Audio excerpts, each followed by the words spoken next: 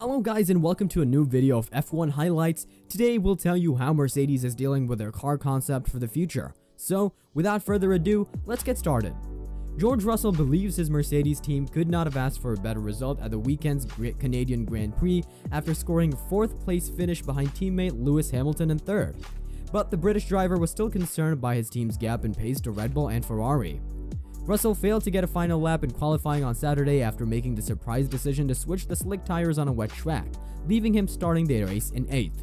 But the Briton quickly made his way through the field and was already in 5th by lap 5.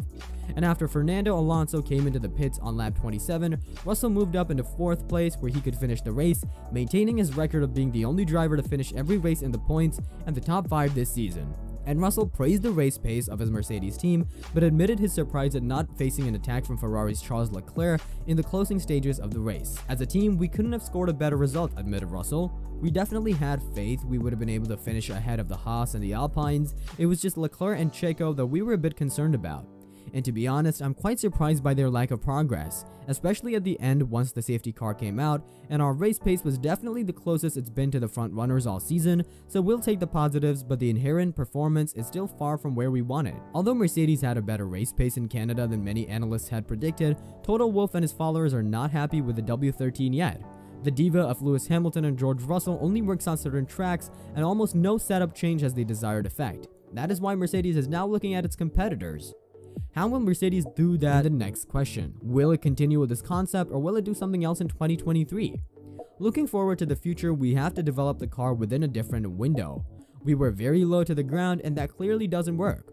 We already have a direction that we want to develop in terms of development. The Austrian has to admit that Mercedes missed the mark a bit in 2022.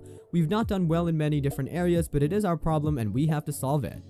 At the front of the field, Red Bull Racing and Ferrari drive a lot faster than the rest. In Azerbaijan, the RB18 and the F175 were 1 second per lap faster than the third team, Mercedes. In Canada, the German team already tried to copy a floor design from Red Bull and Ferrari, but this also did not work. To still be able to compete for victories and perhaps the title, Mercedes is now looking at the complete concept of Red Bull Racing. The underside of the car is especially interesting for them, as Max Verstappen's team are the only ones to drive with a rake in Canada. This means that the rear of the car is higher than the front, something that seemed almost impossible at the start of the season because most of the downforce comes from the underside of the car. Every team thought the car should therefore be as close to the ground as possible, including Mercedes. Toto Wolff says that he looked very interested in the rake of Red Bull and that Mercedes may want to take over this concept. What I find interesting is that if you look at the ride height of the cars, Red Bull is completely different from the rest. They have a rake again, while our cars are completely flat on the ground. If you look at the stopwatch, you can see which concept is the best, ends Wolff. Will this be the end of the concept they have now and copy Red Bull?